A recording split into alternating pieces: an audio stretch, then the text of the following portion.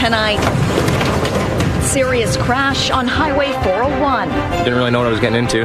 Westbound lanes shut down. It's added about an hour and a half to my commute. The commuter chaos after two transport trucks collide. Also, thank you. A day of action. I was just angry. Across the country. We want to have a vote system that gives everybody a voice. Protesting the Prime Minister's decision to abandon electoral reform. Canadians rallied across the country in a day of action to protest Prime Minister Justin Trudeau's decision not to follow through with electoral reform. One of those protests was held just outside Kitchener City Hall today. With the details, we go to CTV's Nadia Matos. Nadia, there was a group of about 100 people. Alex, at today's protest, you had people from different political affiliations and parties, but they all had one common message: that first past the post has to go. Protesters just outside of Kitchener City Hall are a little more than frustrated. All right.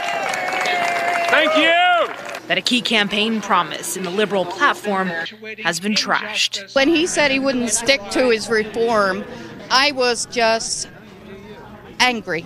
I'm going to just say it the way it is. From coast to coast, Canadians in favor of electoral reform held rallies in a national day of action to make it clear Justin Trudeau's latest move was the wrong one. Not only did he get millions of votes, people that believed that he really was going to do politics differently, but he dragged us through 6 months of a sham process, and when he didn't like the results, then he said that he's going to pull the plug. Trudeau says he's based his decision on consultations with Canadians and that a clear preference for a new electoral system, let alone a consensus, has not emerged. I felt that it was not in the best interest of our country or of our future that I turned my back on that promise. And I know people will be disappointed. The disappointment was so strong with Jonathan Castles, a self-proclaimed non-activist, started a petition, one that to date has nearly 107,000 names. I have friends who I personally convinced to vote Liberal because of that promise. People who would not have done it.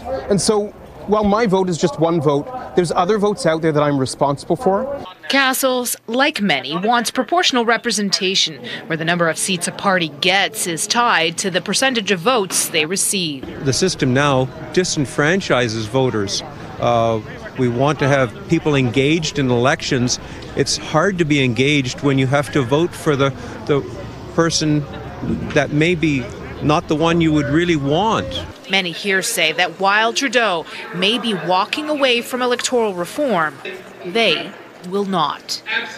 Now you have until March the 2nd to sign that petition started by that Kitchener man.